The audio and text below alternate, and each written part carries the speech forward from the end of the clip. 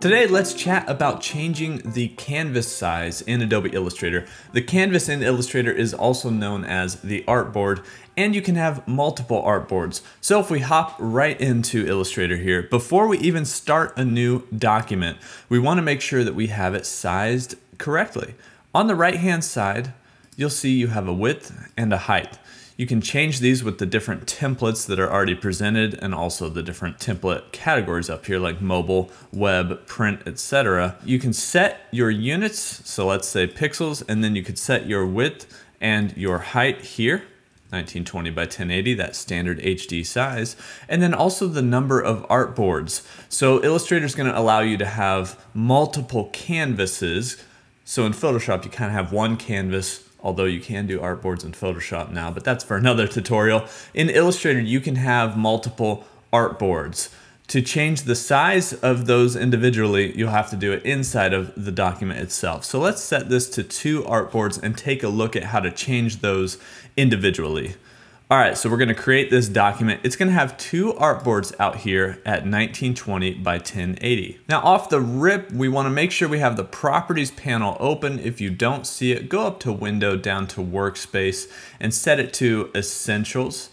And then I'm going to reset essentials because we've moved these panels around. And if we set it to essentials and reset essentials, now we're all on the same workspace. On the right-hand side, you'll notice a properties tab, and you can change those units again over here. You can select which artboard is active. So I could select the second artboard or the first artboard, and it's gonna switch back and forth between them. You can also edit artboards over here. So now we've entered into the edit artboard mode. Artboards being our canvases, of course. We can click on them individually.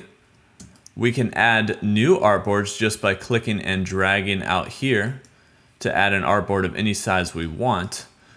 Once we click on an artboard, notice the transform area over here. We can set the width and the height to be the values we want them to be. So for instance, if I wanted this to be square, I could set it to 1080 by 1080, hit return or enter, and it changes that artboard to that size. I can also grab the corners and just transform this artboard any way that I want to, and I can have all these artboards on here. We can name them, have custom preset sizes. Those are available here still. We can add new artboards based on the one we have selected. So for instance, it just adds another artboard just like this one out to the side. So if I wanted one more narrow like this, I can click this plus button, adds one to the right here. Also, we have artboard options. So this is artboard 5 we have selected. You notice everything else is grayed out. And we can select all of these options for it. We're mainly looking at the sizing. We can also rearrange all. So if we wanted these to be an amount of columns and certain spacing and then the layout itself, we can hit OK. And it's gonna rearrange all of our artboards. Now some of that is more than what this tutorial called for. We were just looking at how to resize our artboards or our canvas in Adobe Illustrator. And maybe specifically if you already have an Illustrator document open, you can get into the artboards just like that. Now, if we look back here and we actually exit the artboard mode, which is just with that button right there, there's actually a button here on the left-hand side to get us back into that mode, and that's the artboard tool. Shift plus O is the shortcut key for that, and I use that shortcut key quite a bit to get into this artboard editing mode. It's the exact same mode as if we clicked on that button in our properties panel over here to the right. Now, one thing you might see is this little check mark box that says move artwork with artboard.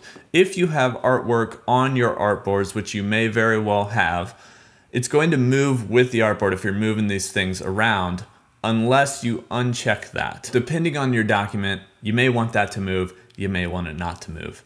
But that is how to change the size of your canvas or your artboard here in Adobe Illustrator. If you have any questions, leave them in the comments down below.